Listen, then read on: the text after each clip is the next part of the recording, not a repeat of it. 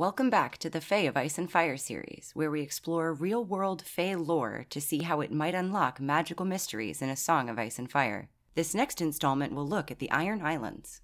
We get a surprising amount of insight through the points of view of Theon, Asha, Victorian, and Aeron Greyjoy.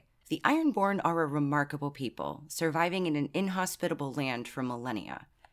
Their culture promotes combat and conquest. However, they are prohibited from raiding within their own islands. For much of their history, the Ironborn elected leaders through a king's moot. Every captain who owned a ship could put himself forward as a candidate for king, and the ultimate decision bound all participants.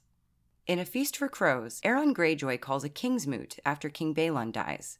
It's a desperate move, as there hasn't been a king's moot in centuries, but Aeron is determined not to allow his brother Euron to become king. Aeron calls for all the Ironborn captains to assemble on Old Wick, at a place called Nagga's Hill. We get our first point of view description when Victorian arrives. Ahead loomed the sacred shore of Old Wick and the grassy hill above it, where the ribs of Nagga rose from the earth like the trunks of great white trees, as wide around as a drummond's mast and twice as tall. The bones of the Grey King's Hall. Victorian could feel the magic of this place. We get a similar description from Aeron's point of view, along with more of the history and lore of the site. On the crown of the hill, 44 monstrous stone ribs rose from the earth like the trunks of great pale trees. Nagga had been the first sea dragon, the mightiest ever to rise from the waves. She fed on krakens and leviathans and drowned whole islands in her wrath, yet the Grey King had slain her and the drowned god had changed her bones to stone. Nagga's ribs became the beams and pillars of his long hall, just as her jaws became his throne. According to legend, the Grey King ruled the Iron Islands during the Age of Heroes. He was a Garth Greenhand-like figure who supposedly married a mermaid and lived for 1,000 years. The World of Ice and Fire tells us, "It was the Grey King who brought fire to the earth by taunting the storm god until he lashed down with a thunderbolt, setting a tree ablaze. The Grey King also taught men to weave nets and sails and carved the first longship from the hard, pale wood of Yig, a demon tree who fed on human flesh." Many people have theorized that Nagga's ribs are in fact petrified weirwood. They are compared to trees multiple times and are described as white stone. We can't be sure about sea dragons, but we know that Valyrian dragon bones are black from their high iron content. There are also examples of wood and Nagga's bones being used to describe the same materials. The Grey King's crown was said to be made of either Nagga's teeth or driftwood. The Ironborn priest Galen Whitestaff was named for the staff he carried, and in some tales it was made of weirwood, but in others it was made from Nagga's bones. Notably, it was Galen Whitestaff who forbade the Ironborn from raiding within the Iron Islands. He also called the first King's Moot, summoning the Ironborn captains to Old Wick to choose a king for the first time. In-world, the Maesters have questioned the origins of the bones, arguing that the ribs aren't large enough to have belonged to a dragon capable of feasting on leviathans and giant krakens, noting that there are no records of sea dragons existing at all. Our next logical question is, if the bones are actually weirwood, how did it get to the top of Nagga's Hill? We are specifically told that the Iron Islands were never well forested and the soil is too thin to support the growth of weirwoods. If that's the case, we have to assume it was brought from the mainland of Westeros. But how? Or why? We have another example of an Ironborn king using weirwood in construction.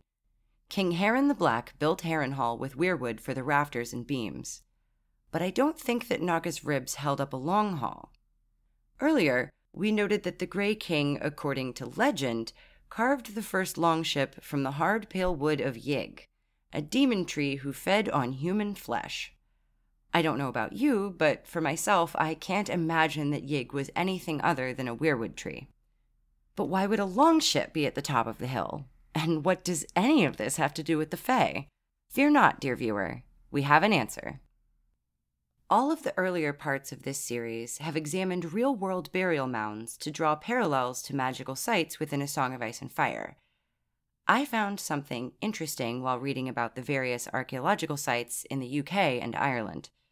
There is a 6th or 7th century Anglo-Saxon burial site in England called Sutton Hoo. It caught my attention because it includes one of the few ship burials in England. meaning that a ship was used to construct the gravesite. To quote Wikipedia, the heavy oak vessel had been hauled from the river up the hill and lowered into a prepared trench, so only the tops of the stem and stern posts rose above the land surface. After the addition of the body and the artifacts, an oval mound was constructed which covered the ship and rose above the horizon at the riverward side of the cemetery. This appears to have been the final occasion upon which the Sutton Hoo cemetery was used for its original purpose.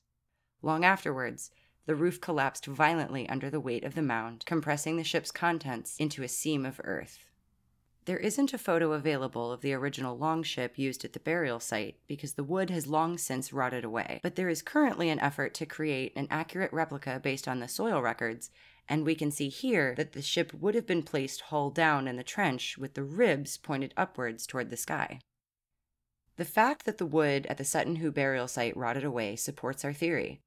We are told in A Dance with Dragons, when Jaime visits Raventree Hall, that weirwood does not rot. It petrifies. So, hypothetically, if someone were to build a longship with weirwood and use that to construct a ship burial like the one at Sutton Hoo, after thousands of years and the collapse of the mound's roof, the remaining structure would be large white stone ribs protruding from the earth, exactly how Nagga's ribs are described. This is no mine. It's a tomb. At this point, we have a very strong case. Before we move on to the last pieces of evidence, let's quickly recap what we've put together. Nagga's ribs are a holy site to the Ironborn. They sit atop a hill with the ribs protruding from the earth. They are described like trees. They are white and have a stony texture like petrified weirwood. The Ironborn believe the ribs belonged to a sea dragon, but some maesters have stated that the ribs aren't large enough to have belonged to the creature described in legend. There are multiple instances of weirwood and Nagga's bones being used to describe the same materials. The site was said to have been constructed by the Grey King, who cut down an ancient weirwood to build the first longship. And we know that in the real world, there are Anglo-Saxon longship burial mounds that match the description of Nagga's bones. We have a solid case for theorizing that Nagga's ribs are a weirwood burial mound, like the mounds under Winterfell, The Wall, and the House of the Undying. But what about the size? Martin has previously stated that he has drawn inspiration from real-world historical sites when writing A Song of Ice and Fire. The Wall is reminiscent of Hadrian's Wall. The Rock of Gibraltar is reimagined as Casterly Rock. It's entirely possible, perhaps likely, that Martin visited Sutton Hoo during his travels in England and was inspired to write about the Grey King and Nagga's bones.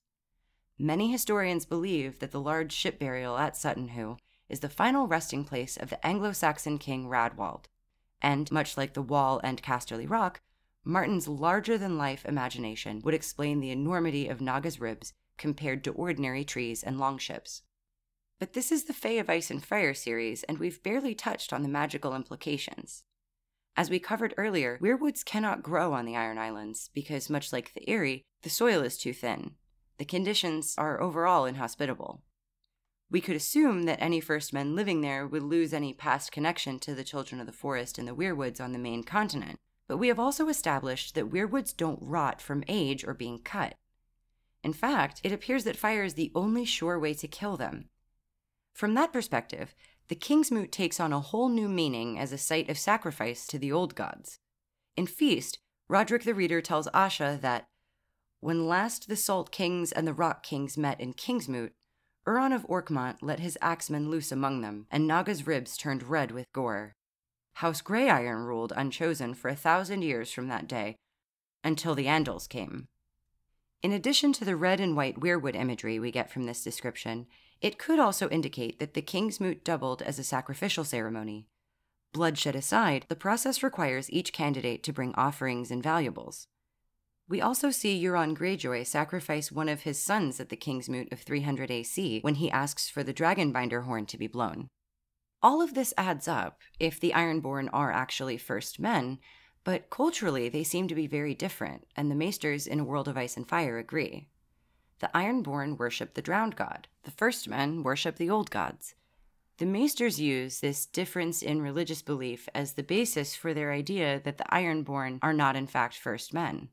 If the Ironborn were to have worshipped the old gods at some point, perhaps they were first men. So how are these two ideologies reconciled? I believe that the answer lies with Galen Whitestaff. He seems to be at the crux of all of the stories, of Nagga's bones being part of a sea dragon, the Kingsmoot itself, the story of the sea dragon's bones being turned into stone. It's possible that as a political move, this priest or greenseer constructed a narrative to culturally differentiate the Ironborn from the first men of continental Westeros, while still maintaining sacrifice to the old gods. If the Ironborn have gone centuries without engaging in a Kingsmoot or visiting Nagga's bones, it's possible that they are in great danger. And perhaps Euron's arrival is a blessing, although I don't believe so. To the contrary, I believe Euron knew what he was doing in forcing Aeron's hand and having the Kingsmoot called. Euron craves power, the old gods have power, and now Euron, much like Craster and perhaps Oberyn, has sacrificed his son to obtain that power. Not from the Horn, like some of us initially imagined, but from the old gods. With one question answered, we are left with more than when we started. What is the connection between the weirwoods and the water? What are the implications for other rootless weirwood constructions? These questions and more will be answered as we delve further into the Fae of Ice and Fire, so be sure to hit the subscribe button if you don't want to miss the next part. I am also very close to having 1,000 subscribers. Thank you to everyone who is already subscribed. Once the Mirror Reads channel does hit 1,000 subscribers, there will be a special live stream where we go over one of the preview chapters from Winds of Winter. If you want to help select the preview chapter or vote on which theory is covered next in the series, consider subscribing to my Patreon. My theories will never be hidden behind a paywall, but I am hoping that with your help, I can put out higher quality videos on a more regular basis. Until next time.